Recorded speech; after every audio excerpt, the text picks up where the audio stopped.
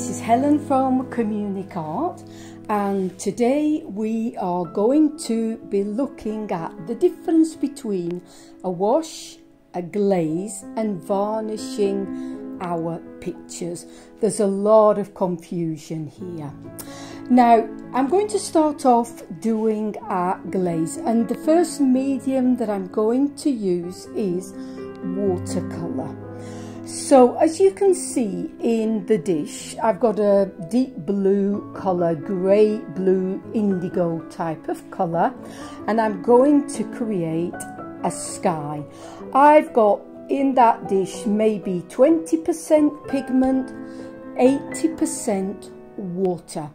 So what I am applying onto the white of the paper is a very translucent light layer of pigment. A wash is what we apply onto the white of the paper. As you can see here, I'm working wet on dry, which very simply means wet pigment, wet paint on dry paper. It gives me just a little bit more control where I want some darker nuances in the clouds and some lighter areas. So that is what we call a wet on dry wash. I'm going to do another type of wash now, still using the same watercolour. This is going to be a wet on wet technique, which the main difference, as you can see, what I'm doing here now is I'm wetting the paper and I'm going to add wet pigment, and this is wet on wet. How is this different from the previous wash that I just did? Basically, this type of wash, because the pigment bleeds into the watery surface and blends all the pigment together, it gives me a more even final result. So here you can see I'm working left to right, just dragging the colour down onto that watery surface, and then what I can do just to help it blend and bleed in a more sort of harmonic way is to tilt the piece of paper slightly upwards, and as you can see the pigment is running down, and when that dries what I'm going to have is a very, very thin, even, translucent layer of colour. So those are just two very simple washes that we can do. As you can see here, I've got another little sketch of a tree that I did. The tree was painted over the top of the wash, but obviously the wash surface has to be totally dry before I can apply another layer of colour. Otherwise, if I just applied the colour now, everything would blend in and it would go to mud. So what I'm going to do is leave those two washes just to totally dry and then add on the trees as you can see in this image. Now, what is a glaze? How is it different from a wash? Now, in this image here, I've already got a sketch of a couple of trees with these wiggly branches, and I've already, it's difficult to see maybe in the image, but I already have a wash layer of colour, very, very faint. What I want to do is make the back layer of that colour a little bit stronger, so I'm going to add another layer, which is the glaze. And as you can see here, I am just with a piece of cotton taking away some of the glaze colour. So the blue that I've got now in the background is stronger than what it was before. So in very simple terms, a glaze is applied over the top of colour that we already have on the paper or the canvas. The wash is applied to the white of the paper. Remember, with the acrylic, I was using to do this about 20% of pigment, 80% of water. Maybe to do the glaze I added maybe 30%, just a little bit more pigment. How do we do a glaze with acrylic colours?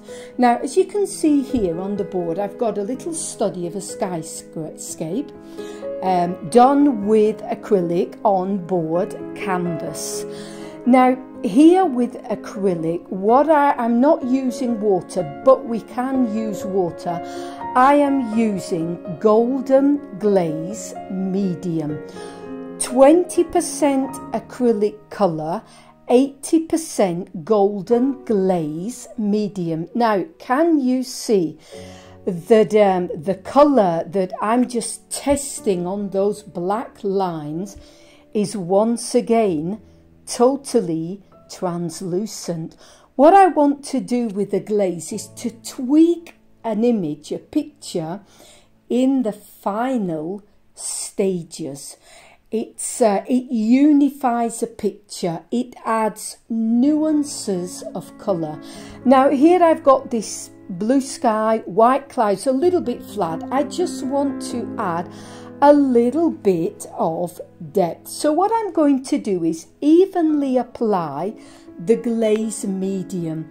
It's really easy and smooth to apply. It's lovely. It's a lovely process. And another really useful point, use a super soft, smooth brush. If you use a bristle brush, you're not going to get an even layer.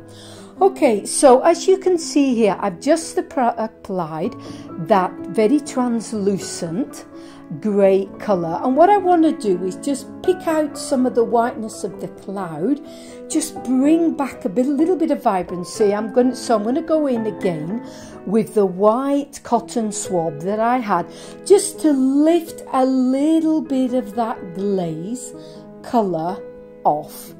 And I think that I'll apply a little bit more to the lower part of the picture. So I'm not doing anything dramatic here. I'm not totally changing the image. I'm tweaking it. I'm just adding a little bit of depth just for the final layer of the image. So I've applied it again, and once again I'm just going to go in with the white cotton swab. Okay, yeah, and just lift some of that grey off, just to bring back once again some of that white, that vibrant white from the cloud.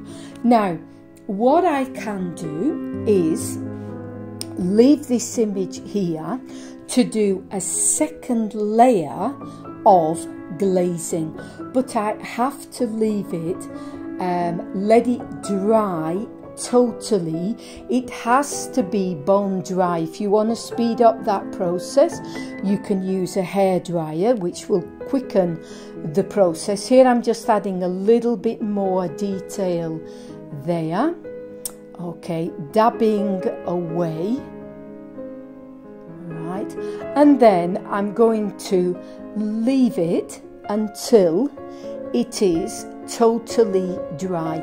You can tell if an image is totally dry because there's no tackiness. When you move your fingers and your hands over the surface of the image, there's no tackiness, nothing sticks to your fingers. So this is the first layer of glaze that I've added. For the second glaze, I'm just going to alter the colour slightly. Now, another thing maybe to remember, to create a harmonious glaze, first of all, I used the blue that I originally had in the skyscape, just adding a tiny bit of black to create the grey. The fact that I'm using the same colour means that automatically the colour is harmonizes because it's all made up of the same hues of colour.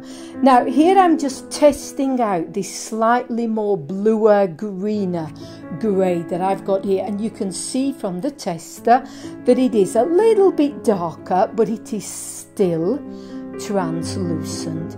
So once again, now that the surface is totally dry, with my very, very soft brush, and in fact I can feel that it's not runny enough, it's not smooth enough, so I'm just adding a little bit more of the glaze mixture before I apply.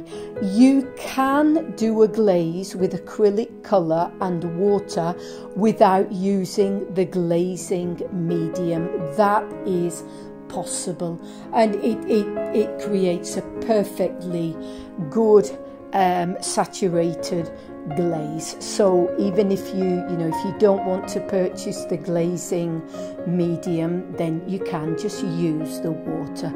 So you can see that I've added some more of this glaze colour. Okay, and then I'm going to go in. I don't want it, if I add too much of that colour, it's going to be very monotone. It's going to be too much of the same thing. So once again, I'm just playing around with the idea of adding the glaze, adding it below, above, just all around. And then once again, going in with that cotton gauze just to lift some of it off again.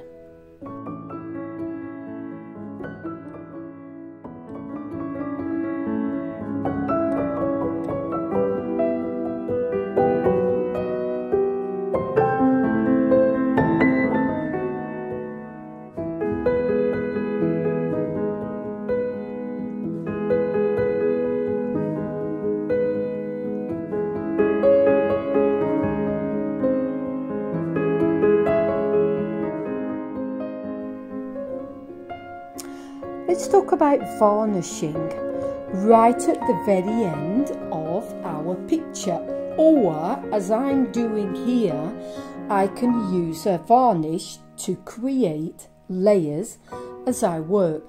This is an acrylic study of a brick wall. Now here I've got some water-based varnish. Sometimes varnishes can have a very, very strong odour. Definitely if you're using one of those varnishes, do it outside or with an open window. This is completely odourless and safe. So once again, I'm using a very, very soft brush. This painting, even though it isn't finished, I've got it to a stage where it is totally dry, absolutely bone dry. Now I am going to be adding a varnish layer here in the middle of this image because I want to add more colour onto it afterwards, because I want to work on a smoother surface. And the varnish also has the advantage that it really intensifies the colour. It just brings out the brightness or the depth of the pigments that I am using. So my aim here is just to apply this varnish, just let it rest, let it dry, and then continue to work over the top.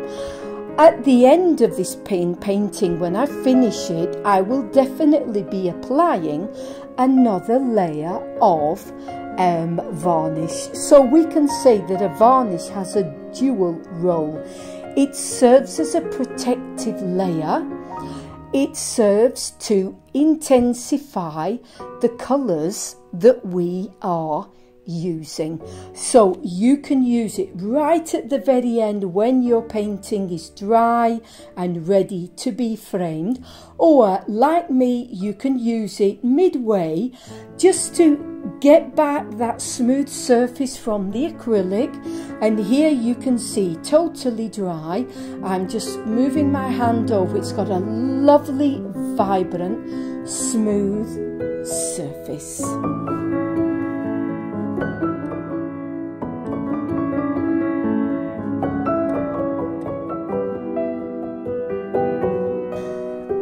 that's clarified the difference of a wash, a glaze, and how to varnish, how and when to varnish an image.